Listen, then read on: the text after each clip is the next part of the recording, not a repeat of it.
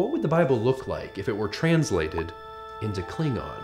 Wait, what? Yeah, there actually was a project to translate the Bible into the language of these aggressive warriors from Star Trek, and the project had a surprising amount of intellectual backing too. There was like scholars from Yale. Here's their translation of the verse from Psalms 23. Joah, Ga will j...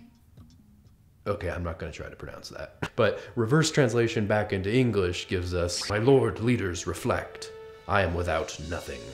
From what I hear, one PhD level translator quit because he said the head translator, quote, wasn't doing it right. One tricky told me that in Klingon, there actually isn't any verb for is or to be. So if you're trying to say that something is something like I am Klingon, the pronoun of that sentence actually acts as the verb. And I think that's very on brand for like an aggressive warrior race, that your pronoun could literally devour a verb. So can you imagine